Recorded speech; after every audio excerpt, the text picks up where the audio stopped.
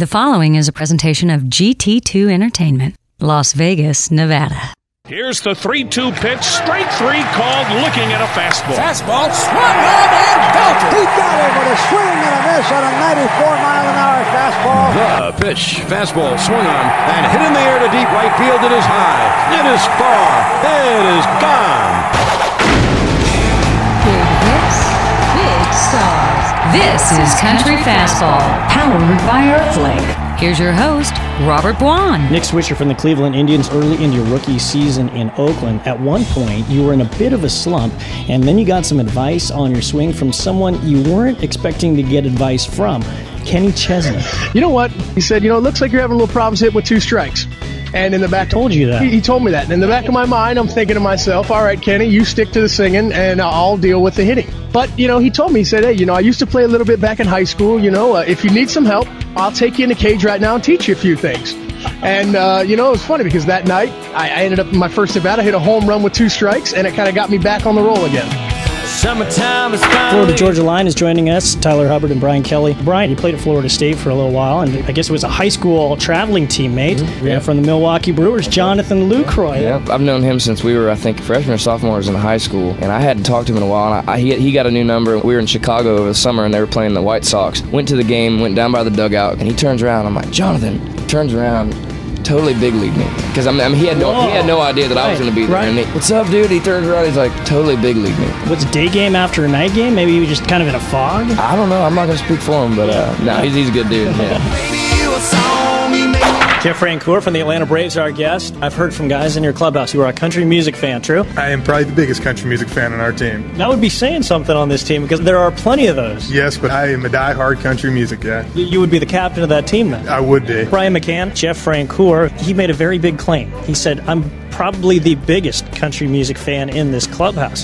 He doesn't even know the words to half the songs. He'll start singing it and won't know the actual words. Jeff, he's a baseball player, but he's also an NFL fan. Are you a fantasy football guy then too? Oh yeah, I'm in like 5 leagues, so I got crushed last year. I had a bad fantasy football league last year, except in one I made the semifinals. So this year I'm doing my research and looking forward to the drafts coming up. You tie all your teams together, try to get one guy on all your teams, or 3 guys, or you just mix it all up? My big thing is I always try to draft different guys for 5 teams, and that way, come middle of the season, you got 2 or 3 teams that are right in it, and then you put full focus into those teams and try to win one league, Give up a couple leagues to get a couple.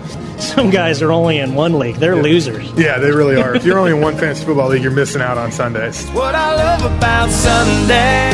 Jim Leland from the Detroit Tigers. It's been told that you would be a willing participant in karaoke. True? Oh, I've done that several times, but that was normally in my drinking days. I don't drink anymore, so I used to sing once in a while for the guys. In a karaoke situation, a couple martinis. I've been known to get up there, but those days are long, long gone. So there hasn't been any aspirations of being a professional singer in life, and there couldn't be a second career for you? Oh, at one time I definitely wanted to do that, but I smoke so much now that my voice, I can't hit the high notes anymore. I mean, believe it or not, I used to sing weddings for people, and my voice sounds deep and raspy now, but at one time I could go from a very low baritone type to a second tenor if I wanted to. I've been known to have a couple pops in this to get up there. Normally don't embarrass myself, but I'm not near as good as I used to be. I ain't as good as I once was. From the Washington Nationals, one of our favorite guys back on the program, Adam LaRoche, joining us. Probably the best guy to explain the whole Jason Aldean and Luke Bryan connection. It's almost like you guys all got big league at the same time. That's exactly what it feels like. I met Jason in Atlanta. He came out to sing the national anthem one day, and Luke Bryan shows up